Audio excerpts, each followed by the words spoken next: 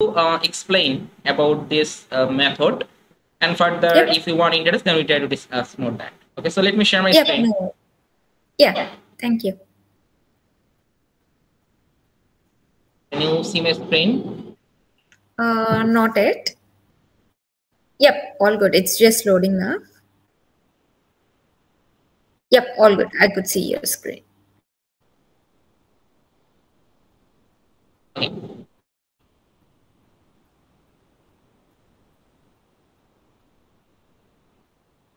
Available freely, such as Sentinel-2 satellite imagery. So it's one kind of free data. And this data set, spatial resolution is the 10 to 20 meters, temporal resolution of 5 days. As well as we can use this data set to create the NDVI map, EVI, NWI for probe monitoring. And this data set we can easily access from the Google Earth Engine or Copernicus Hub, Open Hub. We can easily access this data. As well as we also use here the Landsat 8 and 9. So basically Landsat 8 and 9 spatial resolution is a 30 meter. And it's a 16 days temporal. So this data set is also useful to identify for NDVI or SAVI indices for probe health and yield estimation. It also use.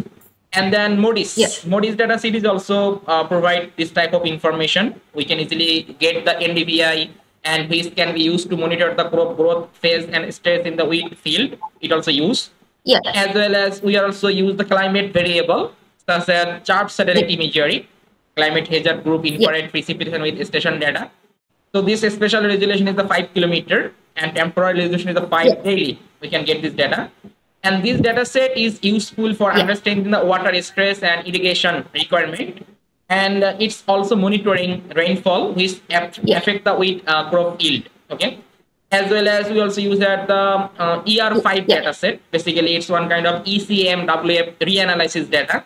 And we can get the hourly data set. And this data set, we can easily get temperature, wind speed, solar radiation, soil moisture, and which are crucial for modeling the wheat crop and yield prediction. And this data set we can easily access from here. As well as for the soil data, it also responsible for the crop yield prediction. In this case, I use here this soil data. Okay, so this is the short name about that, soil grid. And basically provide global prediction for soil properties such as organic carbon, pH, texture, bulk density. So this is the vital for understanding the soil health and its impact on the yield. Okay. And so this is this type of data we are just using here. And basically we provide you the best accuracy. Suppose in this time we already discussed for Landsat, Sentinel, okay, this type of imagery. So basically we get the better accuracy Sentinel-2 satellite imagery, because Sentinel-2 satellite image is the high resolution than this type of Landsat 8 or 9.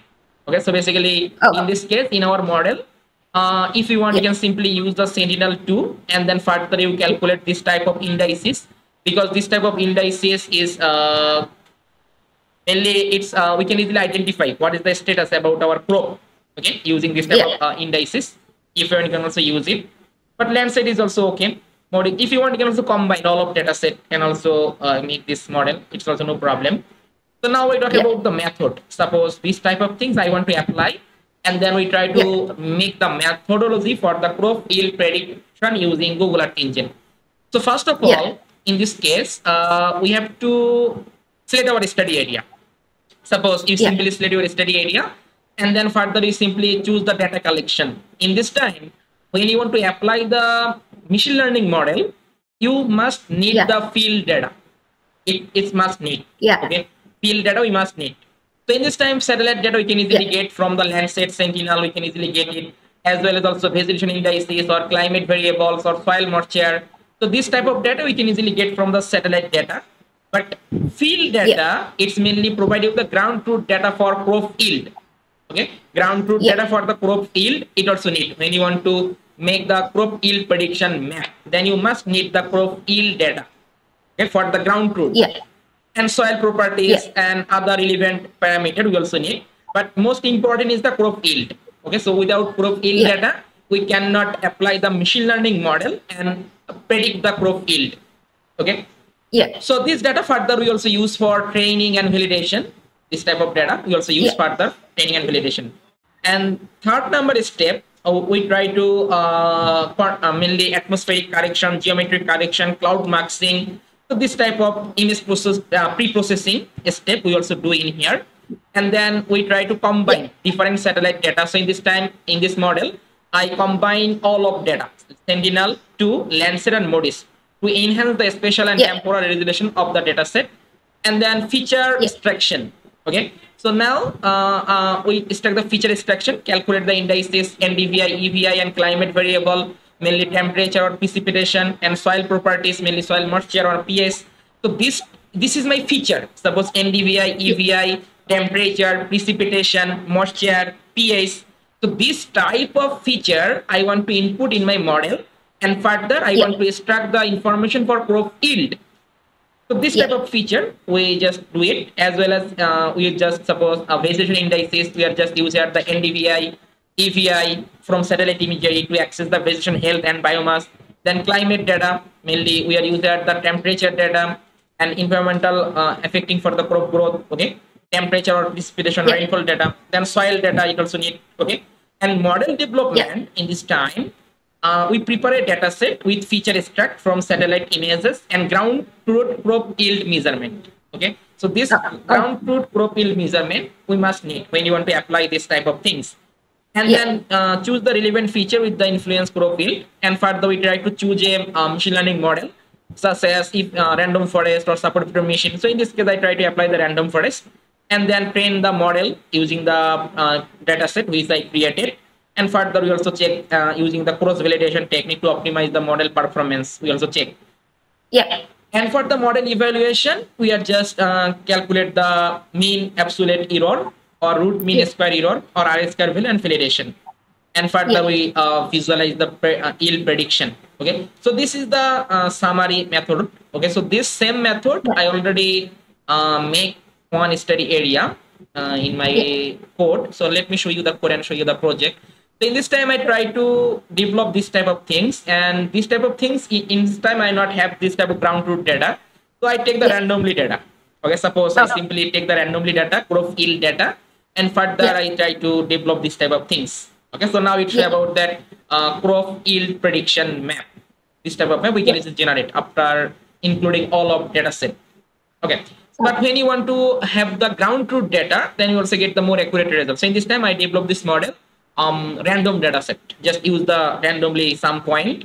Suppose you can see, I show you that. Suppose you can see, suppose this type of point, I just simply random data such as crop yield data for this type of point, and further I simply use this data for my crop yield prediction.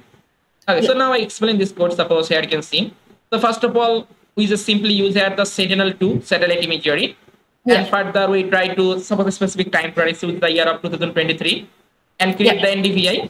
Okay, so this is the NDVI. Then also we calculate the NDVI for Landsat 8. Okay, then MODIS. So all of those things we try to calculate. Also, again, the charts, mainly precipitation data we get from the chart satellite imagery, as well as we also use here the ER5 for the temperature. Okay, we can get the temperature data, and further soil grid or Sentinel-1 data we also use in here. Okay, and combine all of data. Okay, we combine all of data for feature. Suppose NDVI from the Sentinel, NDVI from Landsat, then MODIS NDVI, then precipitation, then temperature, then soil moisture. So these type of things we simply create combine because it's our feature, and from that we just use this type of training point. So in this time, here you can see in this time I take the randomly this type of point I randomly. Okay, I take this type of point randomly. Suppose for this coordinate I find out the yield 4 ton or for any unit. Okay, for 4 ton unit. Suppose this coordinate I find out that 6 ton, 5 ton. Okay, just simply put some coordinate and there put the yield value. Okay, from the ground. This data in this time I take the randomly and then make this model. But when you want to work for the your own study area, first of all you need this type of data. Suppose for this specific coordinate or specific land, what is the yield value? Okay, it can be yearly or a specific time. What is the yield value? Okay, so based on this value, we just make the training point, and further we are just prepare the training data set, and also just use here the random forest algorithm, and further we are just make this machine learning model, and we can check this, visualize this type of map. So in this case, we find out this type of map. Now I explain this map. So in this map here, you can see when I click on here. Okay, because in this time it not added the legend. When I add the legend, then it's more better. Or if you want, you can simply export this type of map as a GeoTIFF file format, and also make the map in ArcMap for your research paper presentation.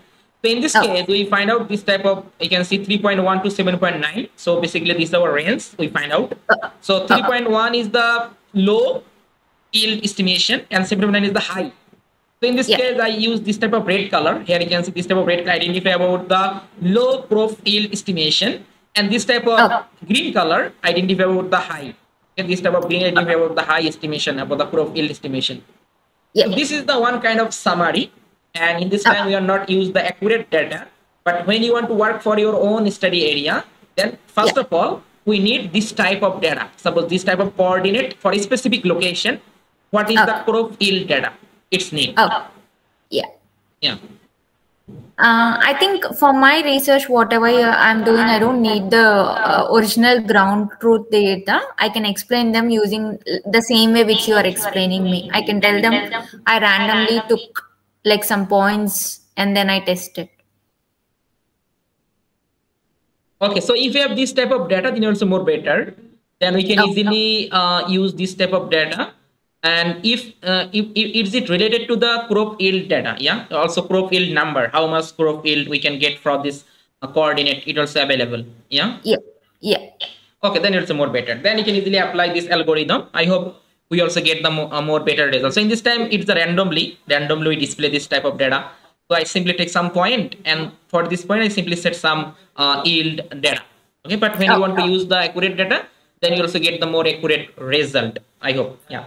So in this case, if you are interested in this model, so you can just send me. You can just send me your own data. So basically, this data including this type of information. Suppose a specific coordinate, latitude, longitude value, as well as also their yield value for each coordinate.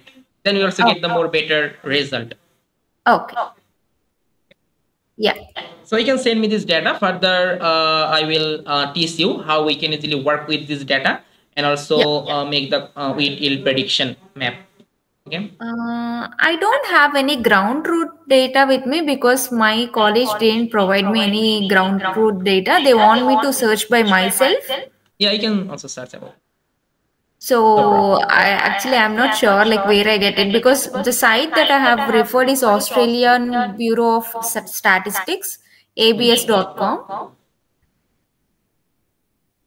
Yeah, so now this data we need because it useful for training data. Suppose this type of based on these values, we extract the information and also make this crop yield prediction. Okay.